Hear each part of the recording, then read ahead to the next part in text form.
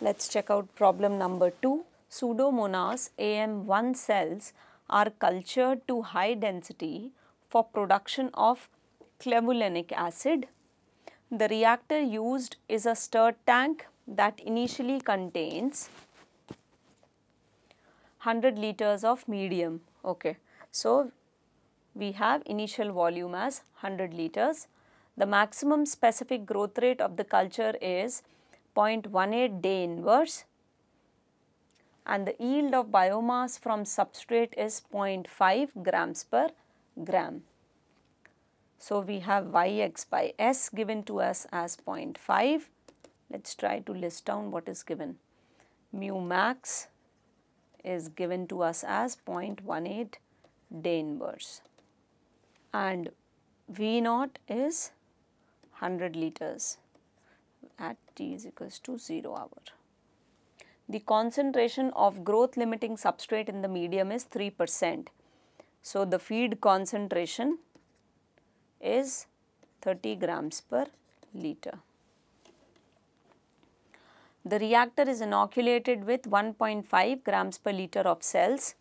So, it has been initially inoculated with these many cells concentration and operated in batch until the substrate is virtually exhausted.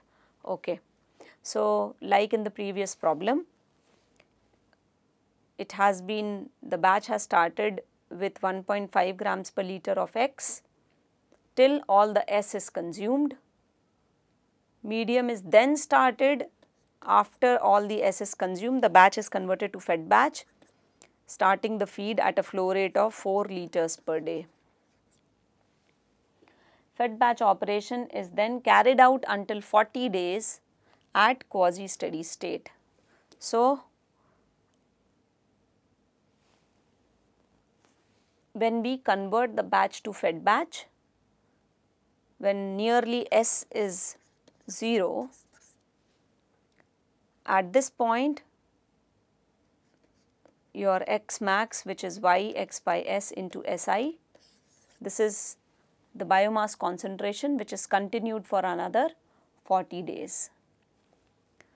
Estimate the batch culture time and the final biomass concentration achieved at the batch culture period. So, this should be straightforward for you all. So, batch culture time, assuming this culture is growing at its maximum specific growth rate. So, we can determine the batch time using the expression given here. I hope you can understand how we have reached to this. So, we know that ln x by x naught is equals to e to the power of mu t, where here mu stands for mu max and t will be your batch culture time and x is nothing but Yx by S, S naught minus SF, SF is final. So, if we expand this, mu times, so because it is ln x by x naught, so this will be equal to mu times Tb. So, this has come from ln x by x naught is equals to mu t, where mu is equals to mu max and t is your Tb, which is batch time. So, if we expand this further, we will be able to determine the batch time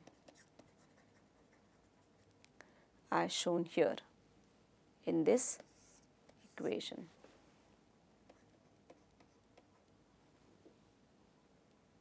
Your x will be x naught plus Yx by S, S naught minus S, correct. So, we know that Yx by S is equal to, for batch, S naught minus, x minus x naught divided by S naught minus SF. So, from here is the numerator. So, now we can find the value of the batch time, which comes out to be 13.3 days. And if you want to determine now the biomass final concentration, it will be x is equals to x naught e to the power of mu m Tb. So, we know now the value of batch time, we know mu max, and this is what has been done here. X naught is also known. So, we can find now the final biomass concentration at the end of the batch. What is the final mass of the cells in the reactor after 40 days? So, at the beginning of the fed batch, we know the mass of the cells would be the concentration achieved multiplied by the volume. Volume is given as 100 liters and the concentration which we achieved was 16.4 grams per liter. So, at T is equals to 0 when feeding started, the initial amount of biomass was 1640. So, if you remember the expression for fed batch, this is the maximum biomass concentration at which the feeding has started at quasi steady state at a feed flow rate of F, and this is the time period of feeding which is now 40 days. We substitute the value of F as 4 liters per day and your feed substrate concentration is 30 grams per liter and your Yx by S given is 0.5, where x naught is the initial amount of cells at the beginning of the fed batch, which is 1640, which we obtained from here. So, our final biomass amount comes out to be 4040 grams at the end of 40 days of fed batch at pseudo steady state. Let us see the third part. It is said that the fermenter is available for 275 days per year with a downtime between runs of 24 hours. How much cell biomass is produced annually? So, the total time taken to achieve this 4040 grams, which is one single fed batch process, would be the downtime plus the batch time plus the fed batch time. So, if we calculate, it is 24 hours plus 13 days, 13 point something, 13.3 days plus the fed batch time is 40 days. So, this is the total time for running one fed batch process and obtaining 4040 minus, if we remove actual amount of biomass which we could achieve, it will be 1.5 times the volume at this stage was 100 liters. So, actually it is 4040 minus 150. See, this is what has been done. So, in actual amount is 3.89 kgs, which we will be able to produce after running one fed batch process, including the downtime. So, after these many days, we will be able to produce the 0.89 kgs. So, annually it has been asked. So, how many runs are possible? So, this is one run complete for fed batch.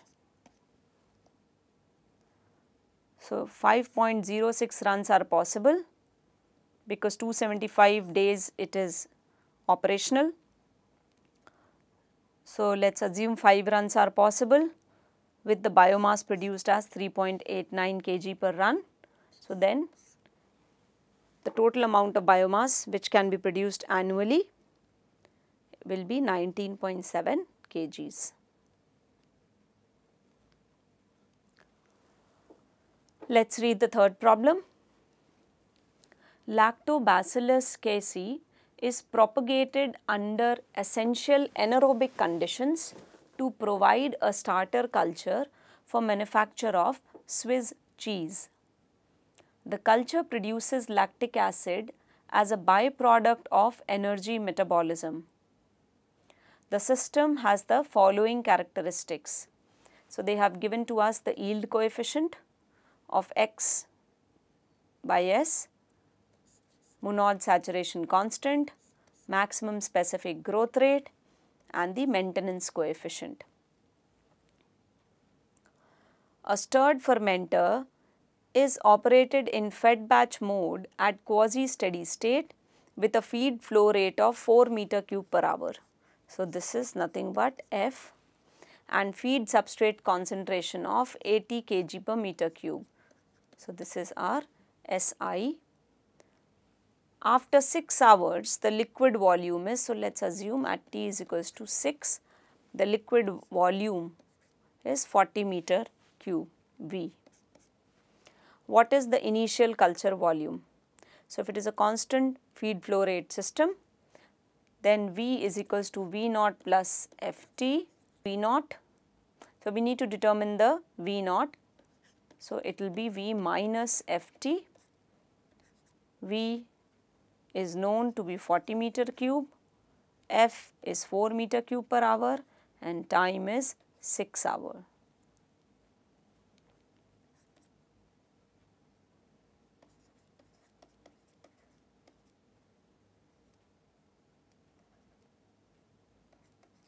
This comes out to be 16 meter cube. Okay, this is what is shown here. What is the concentration of substrate at quasi steady state? So, now we need to determine the substrate concentration at quasi steady state. So, if you remember, the substrate concentration at quasi steady state in terms of the dilution rate is given as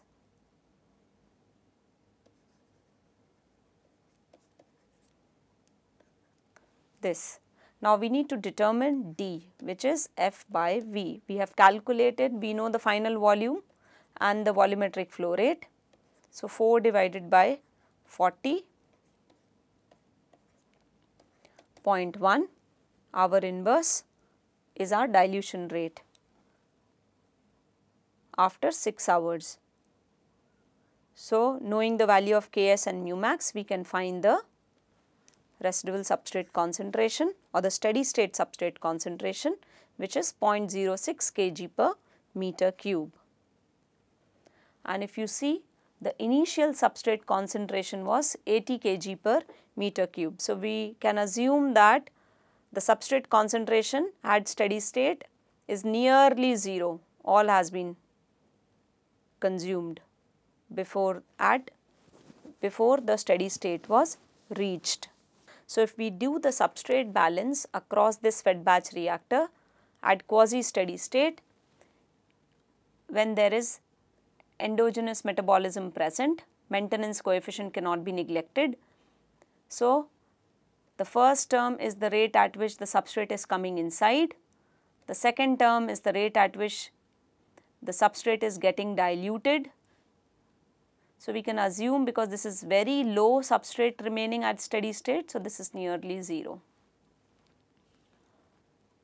And this term stands for the rate at which the substrate is getting consumed for biomass formation. So, we need to determine this X, which is your steady state biomass concentration, assuming steady state, so there is no accumulation. If we rearrange this equation in the form of D, here applying steady state equality of mu is equals to D with biomass balance at steady state, then this equation can be written only in the form of D and the given constants and the initial substrate concentration. So, your biomass concentration at pseudo steady state will be D SI divided by this term, which comes out to be 14 kg per meter cube. The fourth part is what mass of cells is produced after 6 hours of fed batch operation. So, we need to now find the amount of cells. So, if you remember the correlation, if we know the final the concentration, the steady state concentration of the biomass and we know the final volume, we can determine the amount of biomass at quasi steady state after 6 hours of fed batch operation. Now, at the start of the operation, when the liquid volume was 16 meter cube, if operation is at quasi steady state, the cell concentration was 14 kg per meter cube. So, the initial volume also we know was 16 meter cube.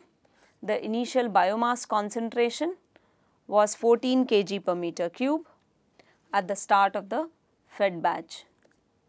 So, at the beginning of t is equals to 0, the amount was present as, because it is running at pseudo steady state, so the biomass concentration will remain the same, and we know the initial volume.